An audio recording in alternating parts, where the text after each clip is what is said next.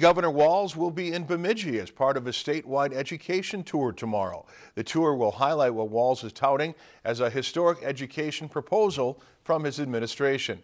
The governor will be at Bemidji High School at 1:30 p.m. for a listening session with students and educators.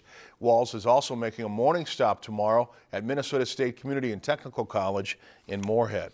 If you enjoyed this segment of Lakeland News, please consider making a tax-deductible contribution to Lakeland PBS.